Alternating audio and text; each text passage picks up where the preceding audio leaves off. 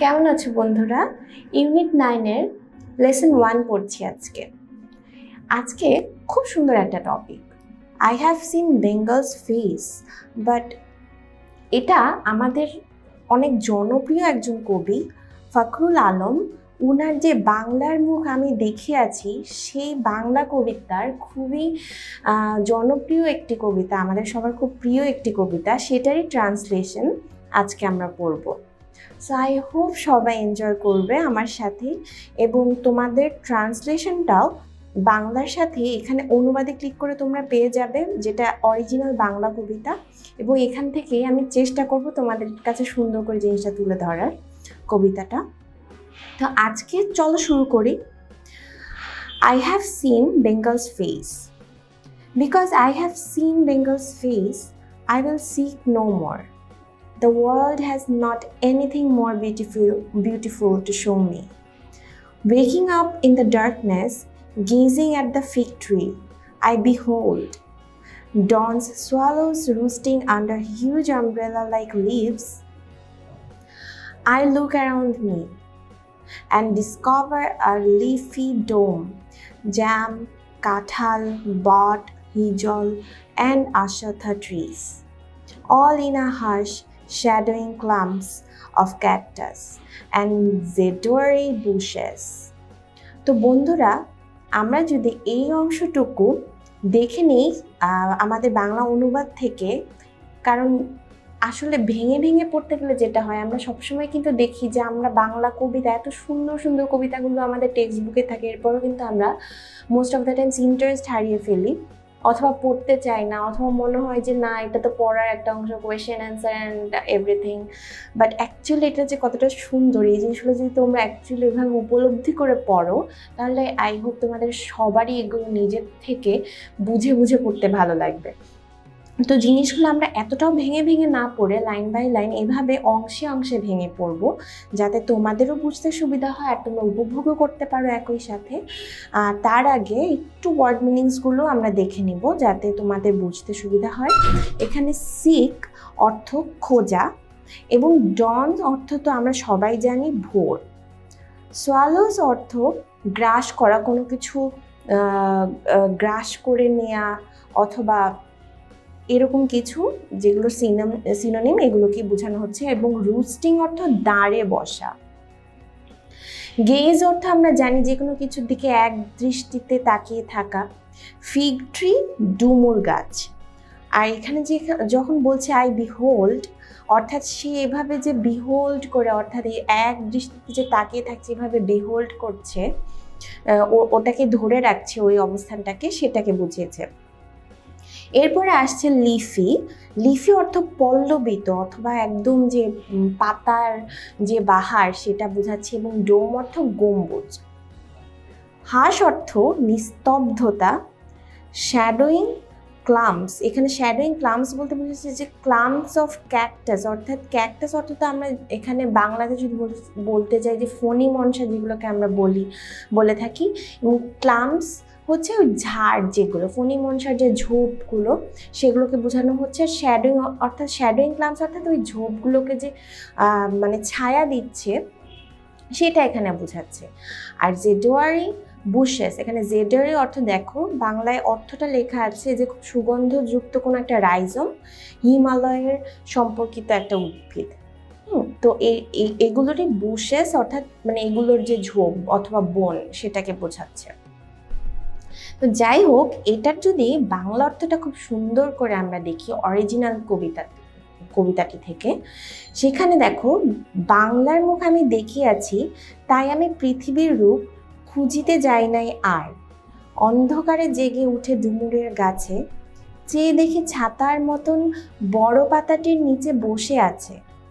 ভোরের দোয়েল পাখি, চারিদিকে চেয়ে দেখি পল্লবের স্তূপ। এখান থেকে দেখো, আমরা কিন্তু প্রথম যে অংশটা দেখছিলাম কবিতার, সেটা কিন্তু আমরা এখানে পাচ্ছি, যেখানে বলছে যে because I have seen Bengal's face, I will sick no more. যেহেতু সে বাংলার মুখ দেখে ফেলেছে, সে আর অন্য পৃথিবীর রূপ খুঁজতে যায় নাই।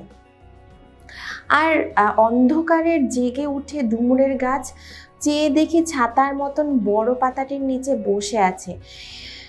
এখানে আমরা দেখছিলাম যে waking up in darkness gazing at the fig tree, এই যে ডুমুরের গাছের দিকে সে অন্ধকারে জেগে উঠে যখন চেয়ে থাকলো এক দৃষ্টিতে, তখন যেটা হলো যে ছাতার মতন বড় পাতাটির নিচে বসে আছে ভোরের দোয়েল পাখি, চারিদিকে চেয়ে দেখি পল্লবের স্তূপ।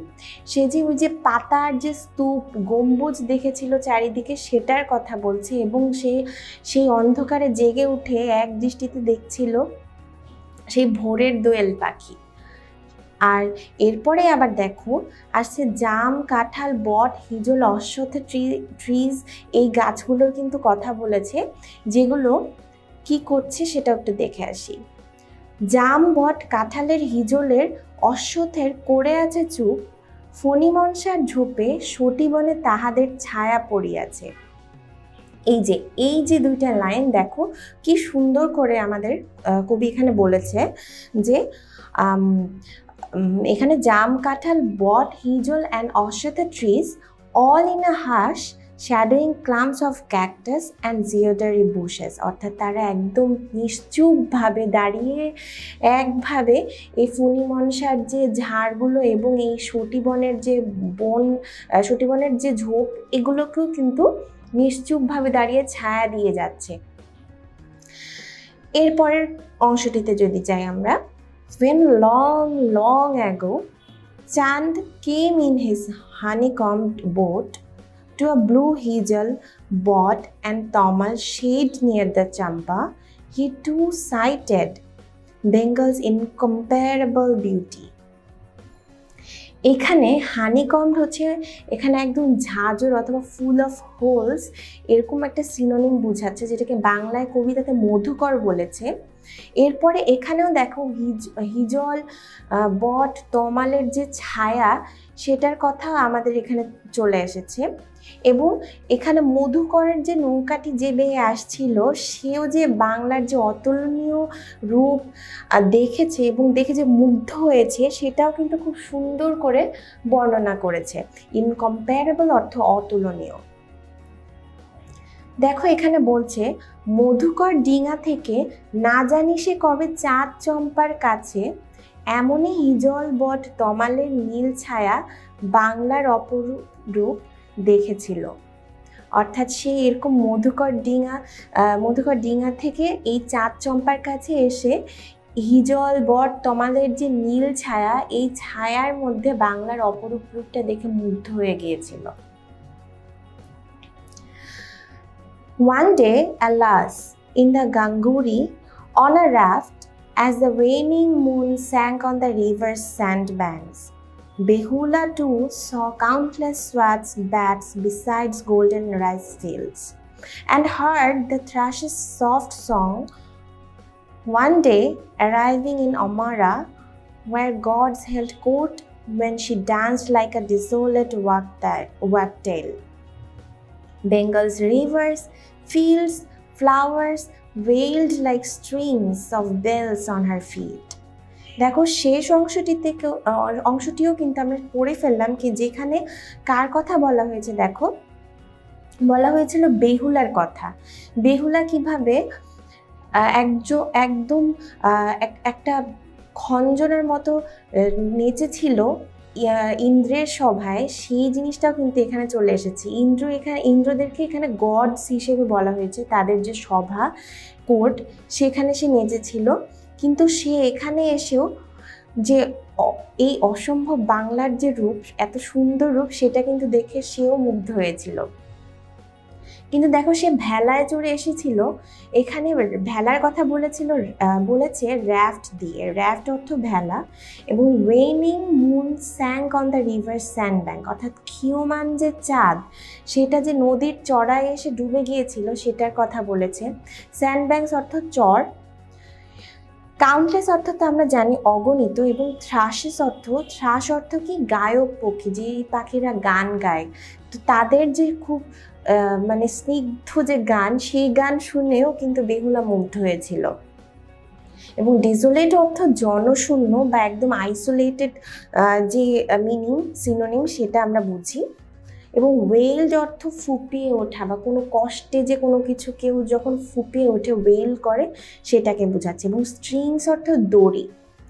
তো এই যে এই অংশটুকু আমরা পড়েছি, এটার একদম অরিজিনাল যে বাংলা অর্থটা আসে সেটা হলো, বেহুলাও একদিন গাঙুরের জলে ভেলা নিয়ে কৃষ্ণা দ্বাদশীর জ্যোৎস্না যখন মরিয়া গেছে নদীর চড়ায়, সোনালি ধানের পাশে অসংখ্য অশ্বত্থ বট দেখেছিল হায়। শ্যামার নরম গান শুনেছিল একদিন অমরায় গিয়ে, ছিন্ন খঞ্জনার মতো যখন সে নেচেছিল ইন্দ্রের সভায়। বাংলার নদী, মাঠ, ভাট ফুল ঘুঙুরের মতো তার কেঁদেছিল পায়। এখানে ঘুঙুরটাই সেই আমাদের ইংলিশ যে ট্রান্সলেশন সেখানে স্ট্রিং দিয়ে বুঝিয়েছে যে দড়ি, যেটার অর্থ আমরা বুঝি একদম আবিধানিক অর্থে, সেটাই এখানে বুঝিয়েছে যে বেহুলাও যখন একদিন গাঙুরের জলে ভেলা নিয়ে আসছিল, জ্যোৎস্নার যে সেদিন জ্যোৎস্না ছিল কিন্তু সেই ক্ষীয়মান চাঁদটাও নদীর চড়ায় কিন্তু পড়ে যাচ্ছিল। আবার সোনালি ধানের যে ধানের পাশে অসংখ্য অশ্বত্থ বট সে দেখেছিল ভেলায় চড়ে আসতে আসতে। তার খুব দুঃখের একটা দিন ছিল সেদিন। আর সেই দুঃখের এরকম রাতে সে কিন্তু শ্যামার নরম গানও শুনেছিল। এখানে ত্রাস দিয়ে সেই যে গায়ক পক্ষী শ্যামা তার কথা বলেছে আমাদের কবিতায়।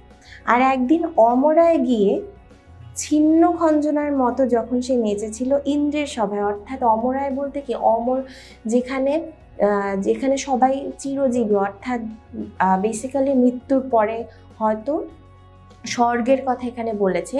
স্বর্গে যেখানে গডস অর্থাৎ ইন্দ্রের সভায় সে নেচেছিল ছিন্ন খঞ্জনার মতো। এখানে ছিন্ন দিয়ে সে ডিসোলেট বা আইসোলেট যে অর্থ সেটা বুঝেছে। একদম ছিন্ন খঞ্জনার মতো সে নেচেছিল ইন্দ্রদের সামনে।